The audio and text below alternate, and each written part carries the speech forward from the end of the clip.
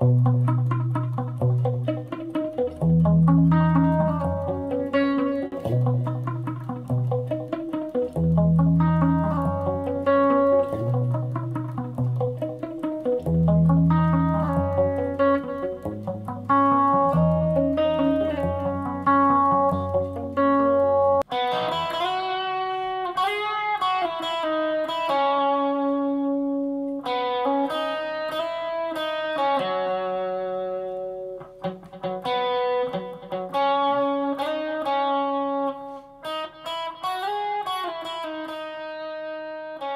I'm continuing my playing, I'm playing primarily for myself, but also I play for the enjoyment of others. So there's nothing better than playing a gig and seeing people enjoy themselves, and at the end of the gig them coming up to you and saying how much they've enjoyed it. There is obviously the money side of it, because we've all got bills to pay, but primarily there is that kind of social aspect of it, of even when I'm out doing a job,